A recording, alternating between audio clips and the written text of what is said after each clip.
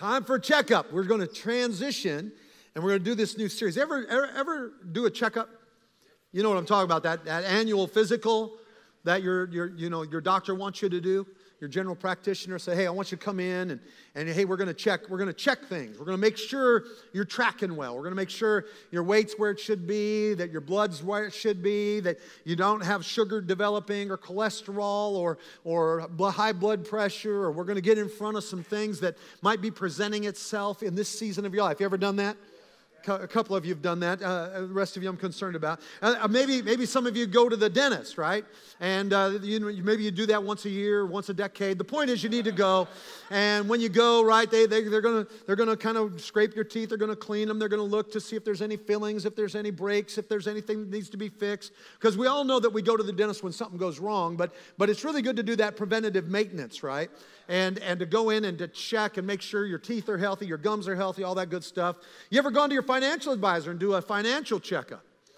Some of you don't even know what I'm talking about, but there's some of us that understand that. I want to see how my 401ks and my IRAs or my investments are doing. I want to see if I'm meeting my financial objectives, my financial goals. Am I trending the way I should? Should I get in on the market, out of the market? Should I go to bonds? Should I do security? Should I do this? Should I do that? And so you do a little checkup, making sure you're getting ready for your retirement goals. Or if you're in retirement, is my money going to last? And so you're making these decisions, and you do it how? Because of checkups, right? Maybe you take your car in for, some servicing. We'd call it, an oil change or whatever. And you're giving it a little bit of a checkup, looking at what might be going on, what might not be going on. Hey, have you ever done a job review? Job review. You go to the job, and once a year they're going to sit down. They're going to say, hey, are you meeting your goals? Have you hit your objectives? Do we still like you? Do you still like us? And they're going to kind of run you through that process, right? And you learn an assessment. You see how they're looking at you and how you're looking at them and what the objectives and initiatives are. And you're making sure things are lined up. It's all checkup based, right?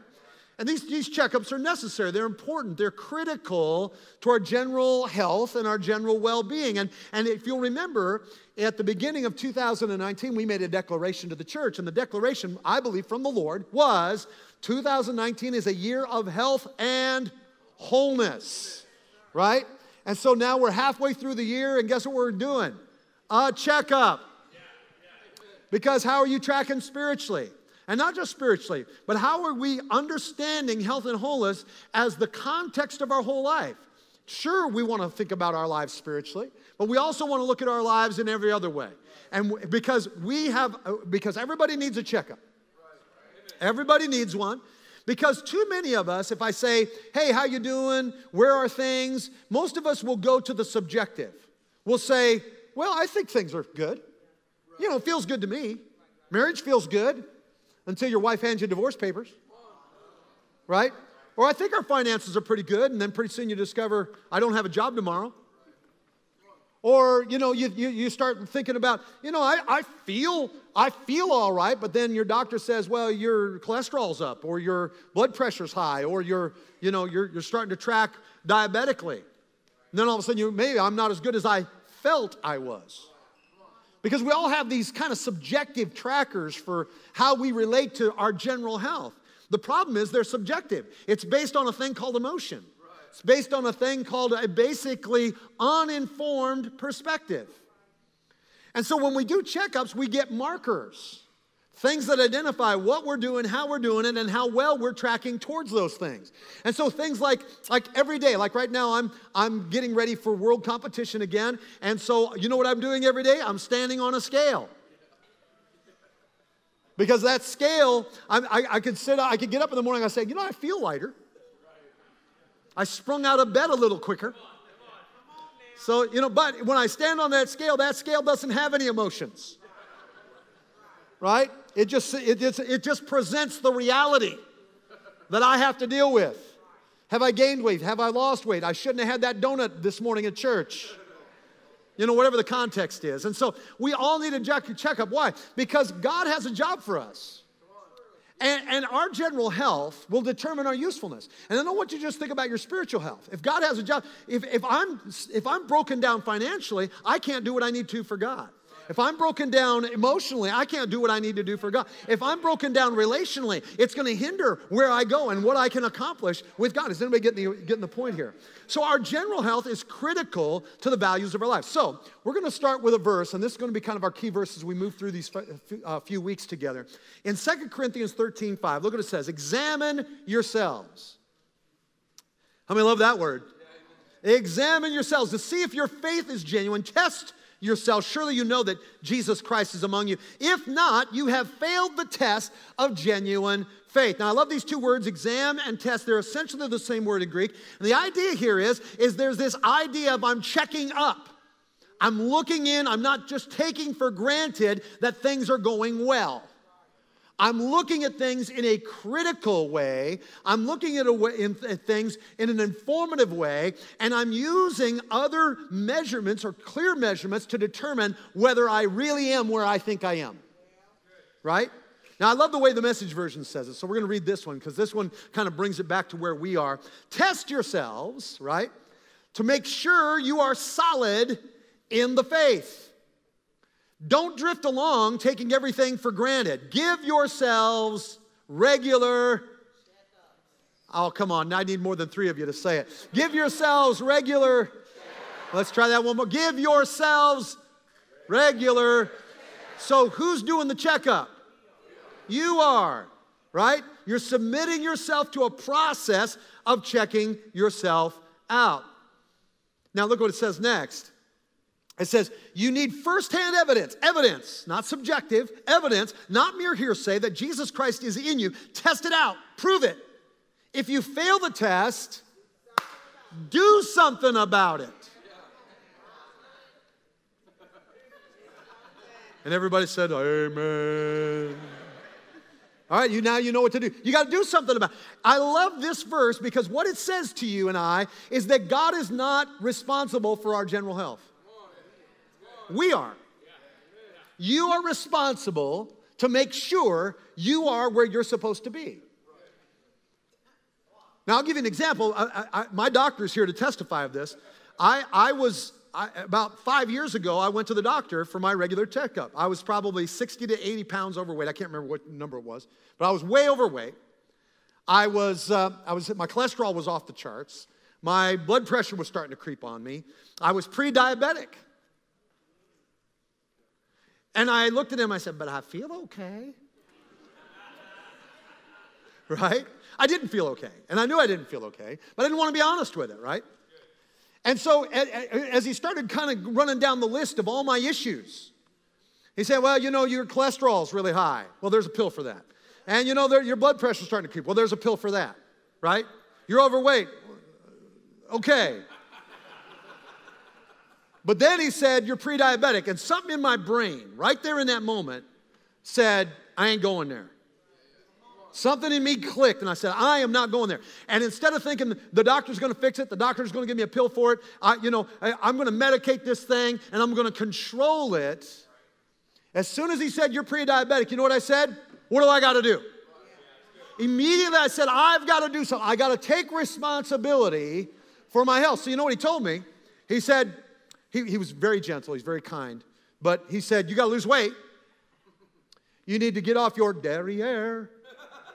It's French for your bottom.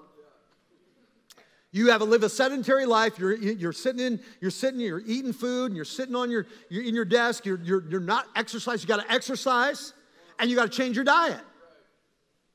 So you know what I did? I immediately started doing that. It wasn't long after that I lost the weight. Right now I'm 60, 70 pounds less than I used to be. Right? Getting ready to compete in world competition. I'm healthy. Everything in my life's under control. God's good. I'm not diabetic. Thank you, Jesus. Right? But because somebody had to say, these are your markers, and if you don't do something about it now, you're going to pay bigger dividends on the back end. I'll give you another little story that kind of identifies this. The Bible wants you to examine yourself. I love this idea of exam, right? We all know what it means. It means to test. Exam, test, endeavor, scrutinize, right? Discipline, inspect carefully in order to evaluate the general health of something, right? It also is the way that we determine the cause of what's breaking down. right? We test it to see, why is it breaking down? Why isn't it working? And it gives us indicators. So once again, we need checkups or exams or tests. How many love the idea of a test? That's what I thought. Nobody likes testing, except for teachers that lifted their hands, of course. If you're an educator, I love tests. Right? Because what do we know about testing? Listen, I've done enough tests to know, because how many here have gone to school? I'll tell you, the last crowd, this first service, they had me super concerned. None of them went to doctors. None of them went to dentists. None of them went to financial advisors. None of them had jobs. Thankfully, they went to school. Anyhow, I remember being at the test, being tested. Now, here's the thing about tests. And the Bible tells us, by the way, and Pastor Charity did a beautiful job last week talking about it. The Bible tells us that tests are inevitable. In fact, we're not supposed to consider it strange when we're tested, or that it's unusual when we're tested. Here's what I know about a test. A test is the wrong time to ask for answers. Come on, anybody? I actually tried this out one time, because I did what some of you did. When I found out there was a test, I tried to devour all of the information in a 24-hour period. Right? We called it cramming. It meant I didn't pay attention all that whole process. So I want you to understand that testing is always about determining how well you're assimilating what's being downloaded to you. Right? So I want to ask you a question, and think about this. What's being downloaded to you in this season of your life? Pay attention to it, because you're going to get tested on it. Pay attention to what seems to be the focus of what you're tracking and what's being assimilated and what you're always hearing. Pay attention to it, because a test is coming. And a test isn't a bad thing. It's proving how well you've assimilated the information, right? So I tried this one day at school. I'm sitting there, and I got the test, and I knew none of the answers. Must have been studying the wrong things. Anyhow, I lifted my hand. I said, "Teacher, I need help." And so she came. She said, "What do you need help with?" I said, "Well, this question right here, yes." I said, "I don't know the answer." She says, "And?" "Well, would you give it to me?" "You have not, because you asked not. Come on. Would you give it to me?" And she goes, "No. You should have studied this." Well, I know, but I didn't. It was interesting how none of my excuses worked on her. None of them worked, right? You can imagine how I scored on that test, poorly. And then I had to repeat the material. And that's the problem with tests, right? If we don't pass, we repeat. And some of you are still taking the same test and thinking it's the devil. No, it's just because you ain't paying attention.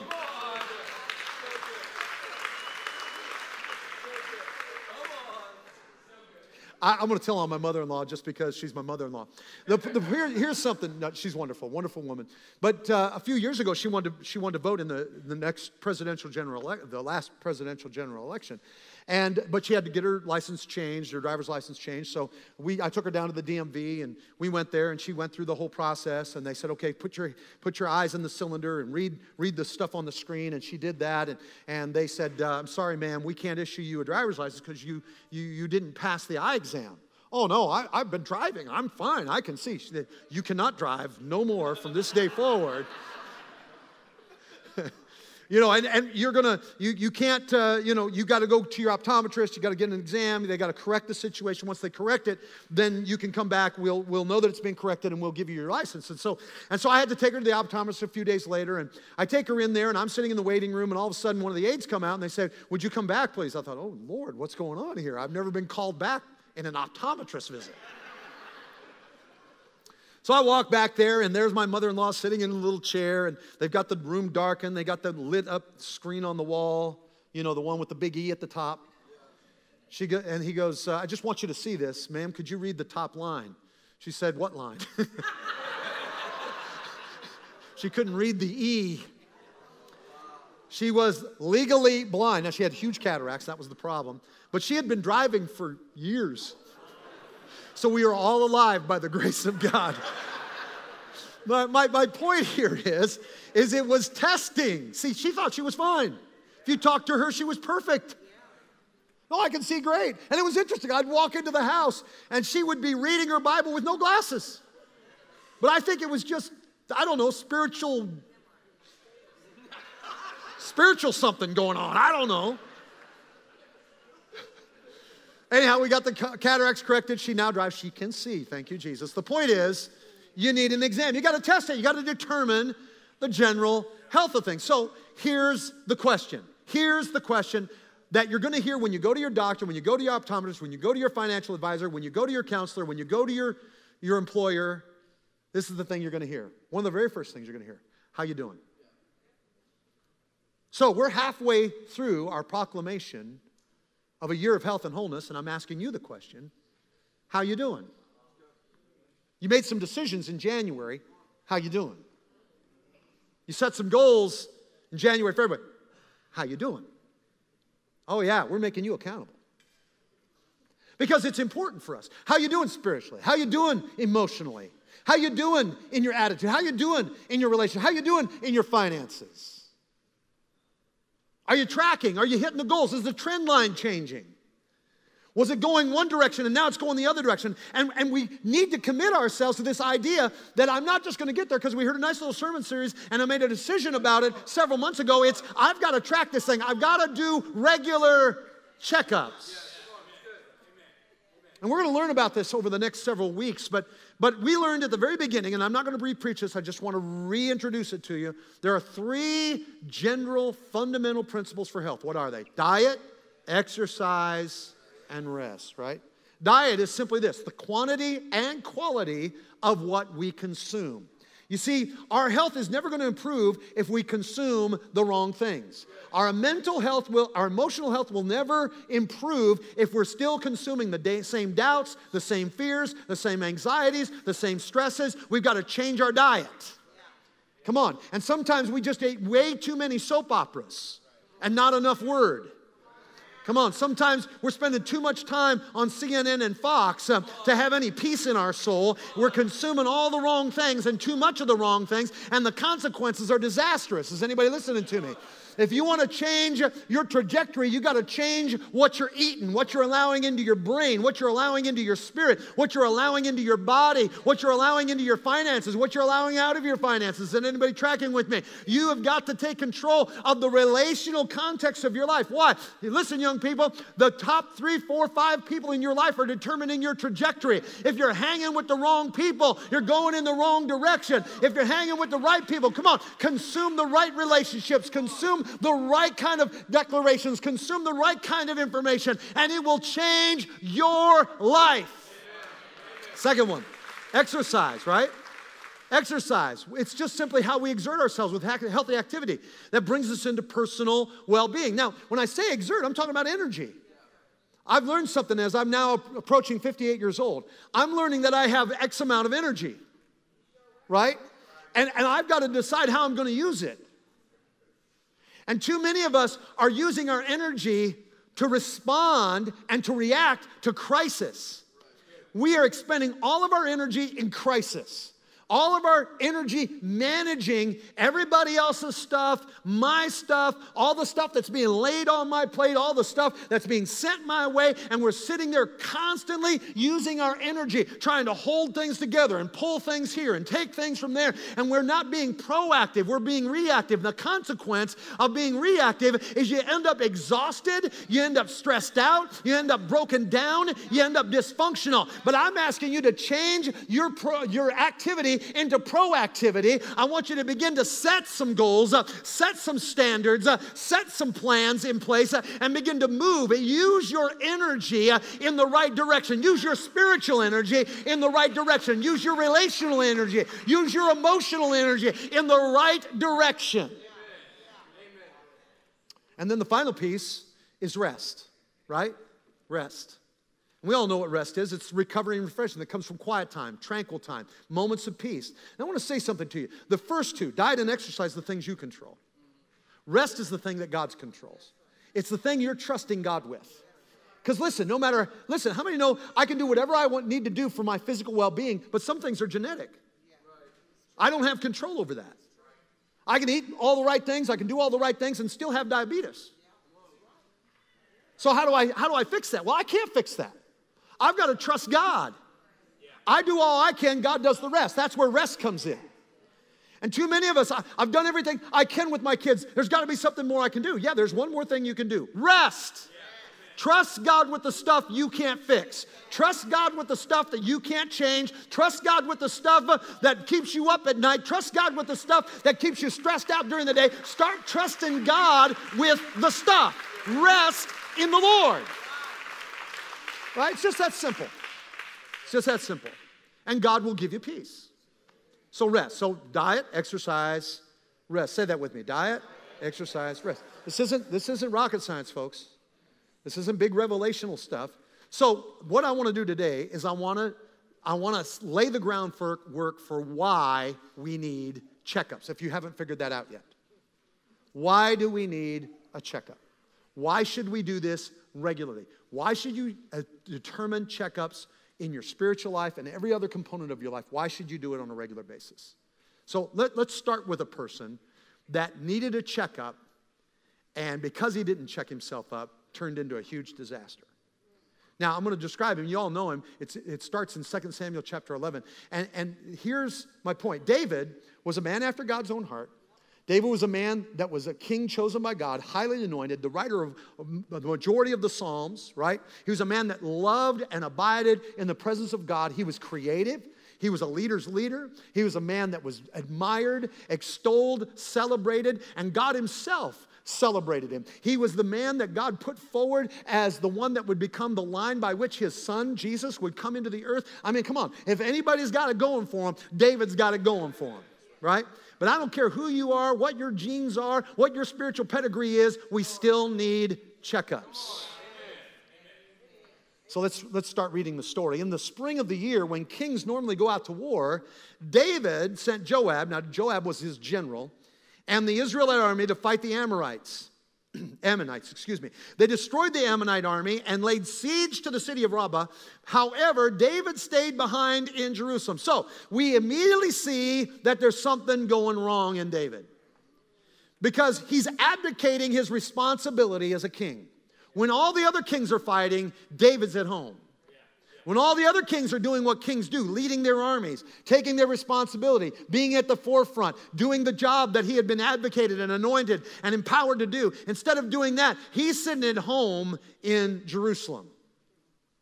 The result of that is late one afternoon after his midday rest, so instead of fighting battles, he's snoozing. 40 years old, and he's taking afternoon naps. David got out of bed and was walking on the roof of the palace because he ain't got nothing better to do. And as he looked out over the city, he noticed a porn site. Oh, I'm sorry.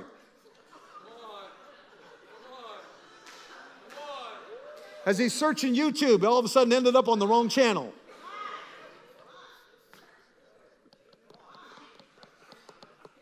He noticed a woman of unusual beauty taking a bath. Instead of hiding his eyes in shame, realizing he shouldn't be going there, he sent someone to find out who she was. He was told she's Bathsheba. Now he's thinking, hey, listen, I'm the king, like what I see. You know, hey, I can add her to my harem of 22 other wives.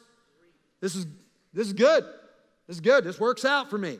Finds out she's Bathsheba, the daughter of Eliam, the wife of Uriah the Hittite. Uh-oh, danger, Will Robinson. Danger, Will Robinson. She's off the market. She's married. It's interesting how in our current culture, marriage really doesn't mean anything. And David had that attitude. Or maybe not. Well, let's look. Next verse. Then David sent messengers to get her. He doesn't take listen, instead of turning his eyes away, instead of doing what he's supposed to do, taking the responsibility, walking in his previous convictions, I tell you, instead of taking afternoon naps and walking on his veranda, he should have been in the presence of God if he wasn't out there fighting his battles, praying for his armies, praying for his people, standing in the war room. Instead of doing that, he's at a life of leisure. He's not walking in the conviction of his calling. And so he sends messengers to get her, and she came to the palace, and he slept with her. Well, the story doesn't end there. Sends her home. A few weeks later, He gets a message from Bathsheba. They didn't have texts or anything, but let's just assume they had, the most modern iPhone, and she texts him. Hidden text, secret message. I'm pregnant. What does David do? He doesn't fall on his face, doesn't repent, doesn't go to the Lord, doesn't change anything. You know what he decides to do? He decides to cover it up. So he calls Uriah the Hittite off the battlefield. He brings him in. He says, Uriah, so there's a Captain King thing going on. They're talking for a little bit. He's befriending him. Hey, what's it going? Hey, I appreciate all you're doing. You're an amazing man. Listen, if anybody deserves a break, you deserve a break. So, listen, take some R&R on the king. Take some R&R, spend some time with your family, rest a little bit, relax, refresh, then we'll send you back to your responsibilities. Because when you're in a bad place with God, you think what you do in your bad place is what everybody else should do in their bad place.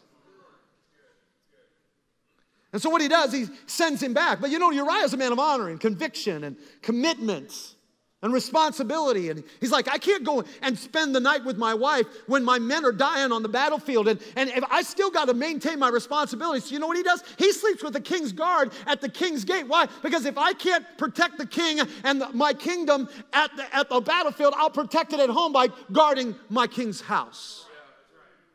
Well, David hears about it a couple days later. He's like, calls Uriah up. Yo, Uriah, come on, man. Listen, let me set you up. I'm going to send my chefs. I'm going to send some stringed instruments, some candlelight, some surf and turf. Let's set the atmosphere. Come on, it's all on me. You need to go on back to the house. So here's Uriah. He's walking back to the house, and the music's playing, and the candles are glowing, and he's like, I can't do it.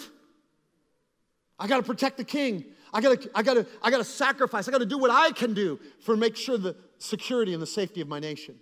So he goes back to the king's gate. Guess what the king does?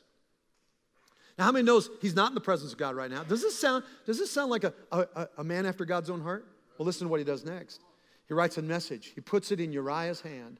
Uriah then takes that message, sealed message, to Joab the general. And when Joab opens it in the presence of Uriah, it says, I want you to send Uriah to the front of the battlefield where it's the hottest, and when it gets really bad, I want all the other men to pull back so he'll die. Uriah delivers his own message of death to the man that's going to execute him.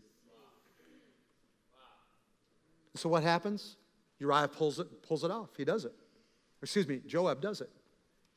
The message is sent back to David. David goes, phew. Boy, that's settled. Doesn't this sound like a man after God's own heart? Doesn't this sound like a man who's walking in the presence of God? Doesn't this sound like a man that's called and anointed and gifted and graced, singing those songs, writing those tunes? Doesn't this sound like that man? You know what he does? He doesn't mourn. He doesn't weep. He doesn't cry. He calls for Bathsheba. He says, let's get married. Let's cover this bad boy up. I need my reputation maintained. Because when you're disconnected from a healthy perspective of who you are and what you're called to do, you get more interested in your own reputation than what's right. And so he does that. He marries her, and sure enough, a few months later, a baby's born. So they have a baby shower party, a naming party. They're all there at the palace, and they're singing, and they're shouting, and they're dancing. The king has a new son. We have a new prince in the land. This is awesome. Woo! And then one of the local religious leaders comes in. His name's Nathan. He walks up. Man, I'm so glad you're here for this great festive occasion. Man, I hope you can bless my son. It's going to be a great day in Israel. Nathan said, I just need to share with you what's on my heart.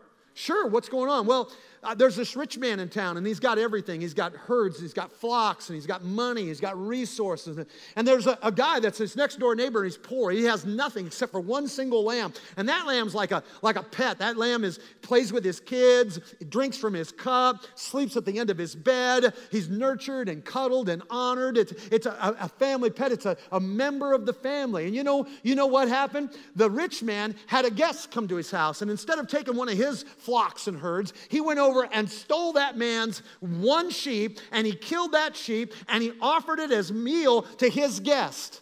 And David's hearing this, and man, his cackles are rising. I mean, he's getting red-faced. He's getting angry. He sees the injustice in this. He sees the unfairness in this. He sees the unrighteousness in this. And all of a sudden, he's boiling. He says, that man will be, you tell me who that guy is. He'll be dead by this day tomorrow, and he's going to pay back fourfold what he stole. And Nathan steps back and points his finger at David and said, you're that man. God gave you the kingdoms of Israel and Judah. God called you to the highest calling. God established your throne forever. God gave you the respect of your people. God honored you with houses and lands and riches and blessings and influence. And now because of your unrighteousness, because of your unwillingness to do the right thing, there's a curse that's going to fall upon your family that the blood will never depart from your throne. What's my point? David needed some checkups. Because when you don't check yourself up, it doesn't matter how high your calling is. You can fall into the abyss of anybody else. And we've seen it all along the line as we see the littered refuge of people that have had great gifts and great ministries and great context for business or great context for influence. And all of a sudden, because they don't check up, because they don't keep themselves in a place of responsibility and accountability, all of a sudden things begin to fall apart. Things begin to ebb. Why is a checkup so important? Well, number one, because it brings early discovery and early prevention. You see, you find issues before they become real problems. That's why we do checkups. What would have happened if at the early stages, while he's sitting there contemplating, I think I just want to stay home. Joab can handle this fight with the Ammonites. What if he would have all of a sudden brought that before God and said, Lord, is it okay? And God said, no, it's not okay. You're called to lead this group. You're called to take that responsibility. You're called to be the influence that does it. I want you to get up, shake yourself off, take your responsibility, do what you're supposed to do, and I will be with you. He would have subjugated this whole process. It would have never unfolded. A man wouldn't have died. A baby wouldn't have died. Corruption wouldn't have met the kingdom. A curse wouldn't have fallen upon his name. But he wouldn't submit himself to check it. And then a little later on, when he looks at that woman, he could have said, oh, Lord, I repent. Forgive me. I shouldn't have done this. I shouldn't have gone there. No, instead he took to the next step. Because that's what happens when you don't make yourself accountable. That's what happens. You don't see the indicators that say you're heading the wrong way. You need to turn around, stop your trend, and move a different direction. Oh, if you're going to clap for the Lord, clap for him. See, David stayed home. David stayed home. It gives you early indicators that if honestly confronted and adjusted will prevent next stage problems, right? Look what the Bible says. There's actually a thing that we do in church every week that helps you with this. It's called communion. It's called communion. It's the one thing that God put within the body that gives us a literal thing that we can go to that says, examine yourself. Don't touch this until you examine yourself. Don't drink this until you examine yourself. Because if you don't do this in a worthy way, in other words, if you don't make yourself accountable to the standard, it's going to go bad for you. And so we do one of two things. We either submit to that process, we commit ourselves, we let that standard develop, we adjust, get ourselves right with God, and receive it with blessing, or we avoid it, or we eat it in an unworthy manner. In either way, it brings consequences oftentimes we don't want to deal with. Now, I know we don't preach it anymore, but it's the truth. Look what it says in 1 Corinthians 11. So anyone who eats this bread and drinks this cup of the Lord unworthily is guilty of sinning against the body and blood of the Lord. That is why you should what? 3 of you are reading? Come on. That is why you should examine yourselves before eating the bread and drinking the cup. For if you eat the bread or drink the cup of the Lord without honoring the body of Christ, you are eating and drinking God's judgment upon yourself. That is why many of you are what? Weak, sick, and even have died. Isn't it interesting? He says because you're not looking at the early indicators, you're experiencing consequences that you're still not paying attention to. But if you would examine yourself, we would not be judged by God in this way. What? Early prevention stops the judgments of God. What was the old, an ounce of prevention is worth a pound of cure? That's an old statement. Some of you know what I'm talking about. But when we are judged by the Lord, we are being disciplined so that we will not be condemned along with the world. Here's the other thing that we need to understand happens when we do checkups, right? Simple solutions instead of radical measures. Right? Oh, we're going to get this polyp before it turns into cancer. We're going to treat your gums before it turns into gingivitis. We're going to change your portfolio because this doesn't work anymore. Simple solutions. Oh, you're going to learn how to talk to your wife so that next week she doesn't divorce you. Simple solutions instead of radical measures. But too many of us let ourselves, we ignore it. We don't believe it'll happen to us. We feel fine about it. But because we don't have markers and standards and we're not checking it up, we're not examining, the consequences are we miss the simple solutions that if we'd have just done this. You ever been there? If I would have just listened to my doctor, if I would have just paid attention to this, if I would have just took care of that, if I would have just been listening to what I was hearing out of my kid, how would that have changed his trajectory today? If I would have just listened to what I was hearing when my wife would say, "You're not listening to me." If I'd have listened to simple solutions, I wouldn't have had to go to radical measures. And checkups bring us to that place. See, David didn't identify how he was losing touch with the responsibilities of his kingdom. He didn't identify how his absence from the presence of God was affecting the way he was relating to everything else in his life. I promise you he wasn't in the presence of God. I promise you he wasn't in that tent and he wasn't before the ark. I promise you it wasn't happening. Because had he been, the Lord would have been convicting him. And that's what we do. We decide, you know what, I don't need to go to church today. I don't need to go to small group today. I don't need to go to that class today. I don't want to talk to them because they're going to talk to me about why I need to do this. And I just hate that when they do that to me. Because if I was to be honest with myself, I don't want to be accountable. Well, I'm sorry if I'm picking on you. Let's just blame God. You're glorying. 1 Corinthians, your glorying is not good. Do you not know that a little leaven leavens the whole lump? Like if you just deal with this little thing before it becomes a big thing, you'll save the lump. If you'll just extract that little thing that is the problem right now, that's kind of, you notice it, but you don't see the effect of it. If you just get rid of that, and the verse in Song of Solomon, catch the little foxes that spoil the vine, ruin the vine. Here's the other reason why we need to do checkups. Oh, you'll love this word, accountability. Accountability. Account what we have, what we possess, what is ours, ability, how we use it. How we use what God's given us. How we use what belongs to us. How do we use it? We're measuring ourselves against a standard of what we need to do. So here's how we establish accountability. If you don't like this word, it's an important word for anybody in life, no matter where they are in life. Here you go. You ready? What's your standard? Do you have a standard for your spiritual life? Do you have a standard for your home life? Do you have a standard for your family life? Do you have a standard for your financial life? Because if you don't have a standard, you'll hit nothing. Do you have a standard for what you think? Do you have a standard for what you'll let yourself watch? Do you have a standard for what where you'll let yourself go in your imaginations and your mind? Do you have a standard for the attitude that you have towards people?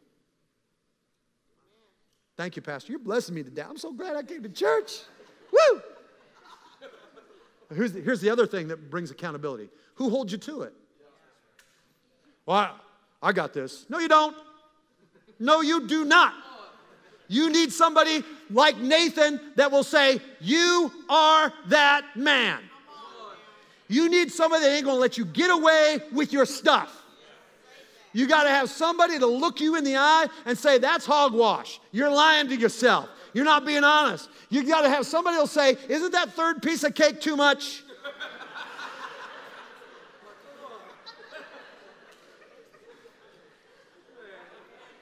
Come on.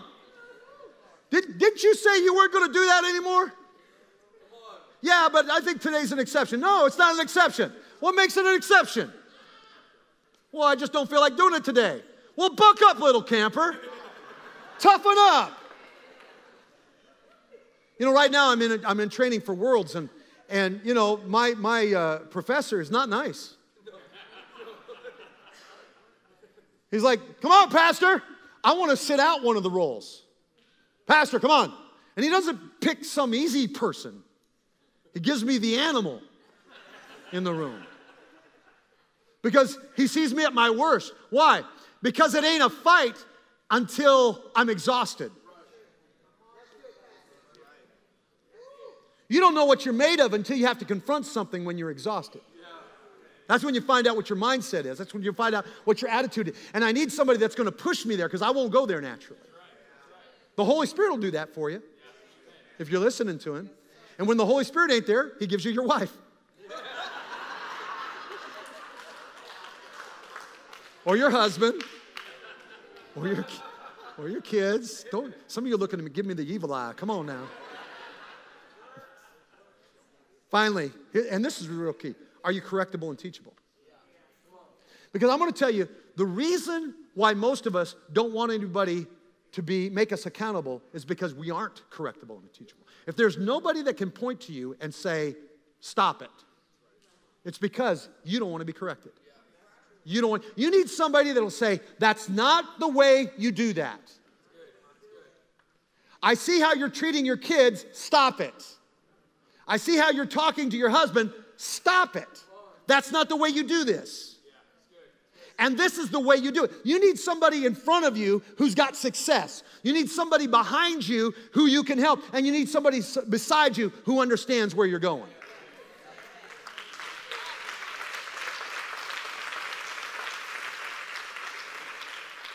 Folks, I'm going to tell you, if you're going to learn anything, because some of us are old and we're set in our ways, we need to be correctable. We need to be, just because you've been doing it a long time that way, doesn't mean you were doing it right the whole time.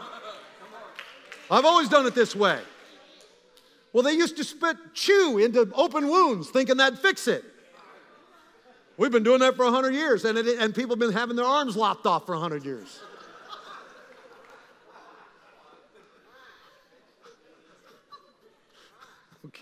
I don't know where that came from. Let's move on. Look at the verse. But encourage one another. This word encourage doesn't mean positive affirmation. It means instruction. It means edification. It means building something, creating something, developing something. In one another daily, as long as it's called today, so that none of you what? May be hardened by the deceitfulness of sin. Do you see what's happening here? Somebody's engaging you so that sin doesn't get a hold of you. That's what it's saying. Let's keep going. Dear brothers and sisters, if another believer is overcome by some sin, you who are godly should gently and humbly help that person back into the right path and be careful not to fall into the same temptation yourself. Share each other's burdens, and this is the way to obey the law of Christ. Here's the final one. I'm done right here. How many are grateful? It identifies growth and health. You see, the reason we need to do checkups isn't just to show us what's wrong. We also need to be encouraged by what's right. Wow, I'm actually getting somewhere. I've got some things that are saying I'm hitting my markers. Things are doing well.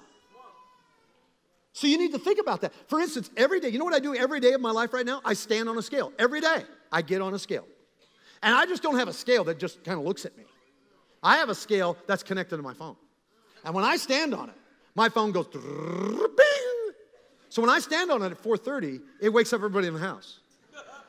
It tells everybody, I just stood on the scale. And now my scale is telling me not only how much I weigh, how much I lost, how much I didn't lose. It also tells me my BMI. It tells me my muscle structure. It tells me my bone density. It tells me how many calories I should eat. It tells me, whether I got fungus on my toes. It tells me everything.